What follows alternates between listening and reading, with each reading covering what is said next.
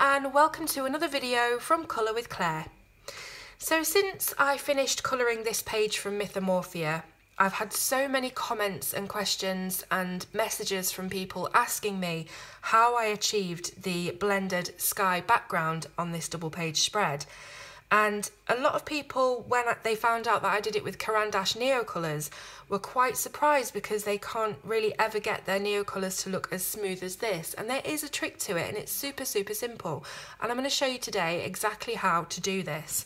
So I'm going to put this to one side for now. I've got my Neocolors here. I've only got the 30 set. I would absolutely love to have the full set because they're an amazing supply, but you can do a lot with this 30 set. There is a great range of colours included.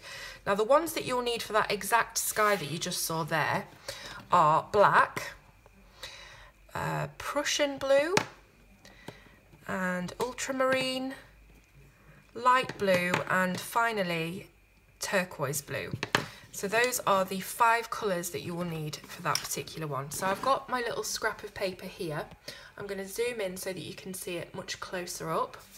And the first thing that I do on the page is lay the crayon down just straight onto the paper like this. So for example, say that the lion is here, I would just go around the shape of the lion and just go around whatever illustration is there, just colouring the background.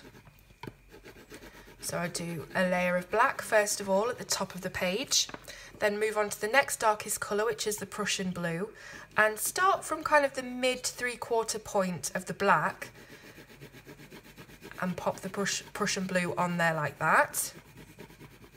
So you're overlapping, that will help with the blend. Then the next colour, which is the ultramarine, exactly the same thing, go about halfway, 3/4 of the way into the previous colour.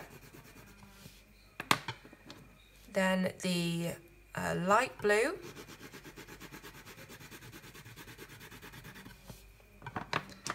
and the, what was this one? Turquoise blue to finish. So there we go.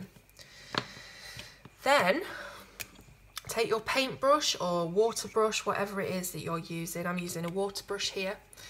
And we're going to start from the bottom. So I'm going to completely just wash over the colour with my paintbrush, no specific skill or technique required. And as you go up and up, you will see that they automatically just start to blend with each other.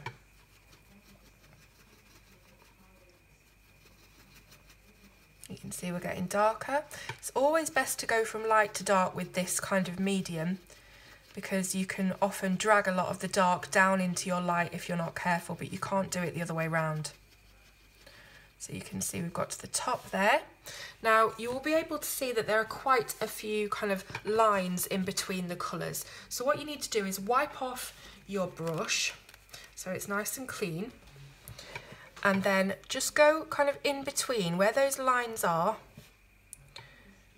and just muddle them up a little bit.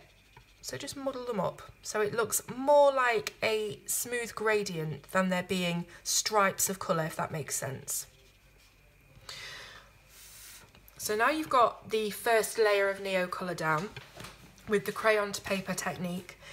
It's still looking really patchy, and that was the main kind of concern that I had from people, was that they could not get their Neocolors to look as saturated and as opaque as mine, and it just kind of left this look of some white and some darker areas and just not as completely opaque as they would have liked it to be. So what you have to then do is go back in with your colours in the same order, but this time instead of scribbling the crayon onto the page, because of course it's wet now and it's going to make scratchy marks, you have to take your brush to the actual crayon itself. So I'm here with the black, I'm grabbing quite a lot of that pigment off of there and I'm going over. So really the trick is layering, just to build up that colour. So keep going back to your crayon, picking up more pigment, and you'll see just how much darker and saturated that's already become.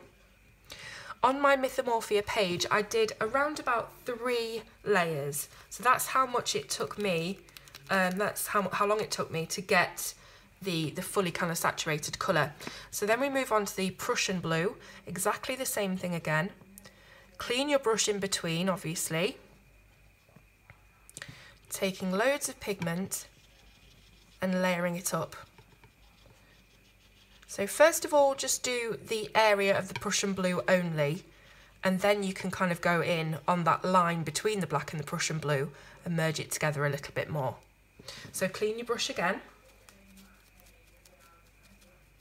I have a bit of tissue this time, guys. I'm not having to use the back of my hand as usual. Okay, so next is the ultramarine. And these Neocolors, honestly, they're one of my favourite colouring supplies, but I don't use them very often. I don't know why I don't. I need to start using them more, but they are just so versatile. You can layer them, you can use them as background, you can use them for detail work, you can sharpen them and save all of the sharpenings of the pure pigment, so you're not wasting any of it. They're just so wonderfully saturated and vivid. The colours are so vibrant. So I've put some ultramarine on there, and then you can go in and do that little merge of the line. And you see how it's just getting darker and you're building up that colour all the time. I think a lot of people were just stopping at the one layer, which was why it looks so patchy. But you really need to just layer it a few times, and that's the only trick. So taking this now from the light blue, which is our second to last colour, adding this into the same area as we put it originally, and instead of overlapping it at first, just do the block area of it, and then after you've kind of done that, then you can go in and merge the line together a little bit. It's not going to look perfect for now because we do have one more layer to put on there, so it's still looking a little bit linear. So washing the brush again, and the final colour.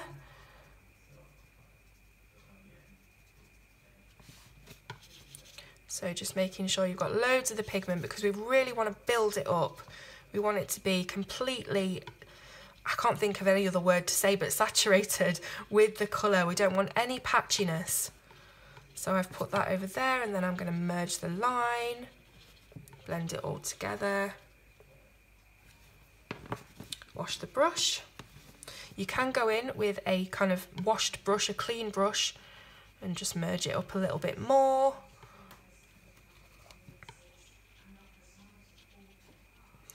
And then I would recommend doing a third layer. Now on the Mythomorphia one that I did, there was absolutely no transference on the other side. So just to show you, there's the one that I did, and I'm going to turn it over, and you can see that there is no show through or shadowing of the Neocolors whatsoever.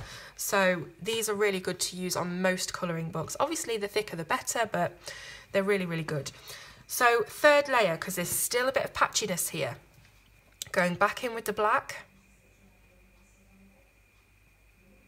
picking up loads of that pigment. I'm always astounded, I don't know why, but I'm always astounded by exactly how much colour you get in these sticks, and it's all pure, there's nothing added to it. You know, it's pure pigment, there's no binders that make it kind of clunky or waxy or anything like that. It's just fantastic. So you basically just have to keep layering. As I say, usually 3 layers is enough to stop that kind of patchy show through. So there's the black. Then clean your brush. This is the same piece of tissue I used on my last video for the watercolour project. I think I need to get some more. So clean brush and the next colour. And this is actually really quick. I mean, I know that it seems like kind of doing the same steps over and over again, but it's not laborious. It's very, very quick. And it can fill a large area very quickly as well, which is fantastic for backgrounds. So you can see I've just added the dark blue there, and then I'm just sort of pulling bits of black and pushing bits of blue so that it's a gradient rather than a block of colour. Clean the brush again. Next colour. So I want to know in the comments if you have the Neocolors And if you've been struggling with them and sort of trying to get rid of that patchiness, but you haven't been able to, and if this kind of solution will help you, whether you've tried it before or whether it's new to you, I just thought I'd come on and do a quick demonstration so that you can see that they do actually layer up really, really well, and they blend really, really well. Because I think a lot of people were saying, how do you blend the Neocolors? They don't blend, but they really do. You just have to keep on at it really. So yes, loads of this. What's this one called? Ultramarine. I am no good with names. And then taking a clean brush, swirling and whirling it between the line, just to create a gradient. And the next colour, which is the light blue, picking up loads and loads of pigment, really nice and thick, then adding it here.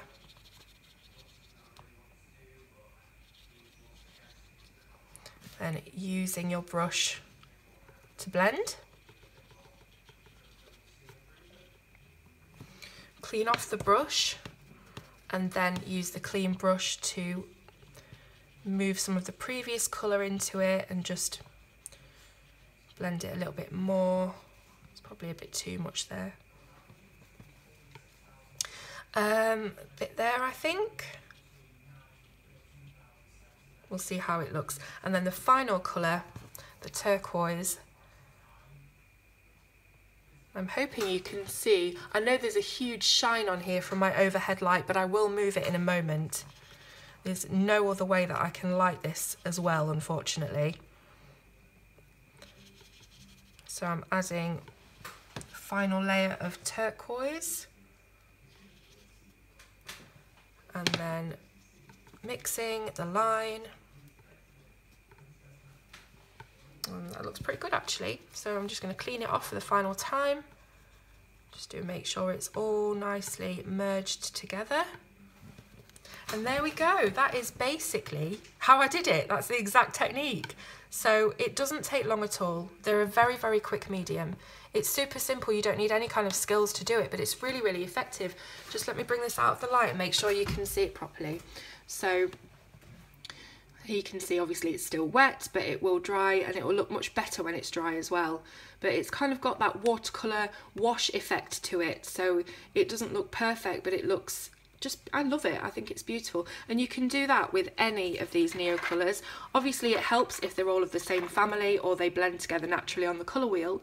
But you could do sunsets with this. You could do galaxies with this. I've done a galaxy tutorial with the Neos before. You could do grass. Different colours of grass, gradients. You could do anything. You could do anything. It's all a matter of trial and error and just experimenting with the medium. But just want to try and get you to see that the depth of the colour there, and that they don't have to be patchy. They can be completely opaque and saturated. So I really hope that you've taken something from this tutorial, and I will see you soon on Colour with Claire.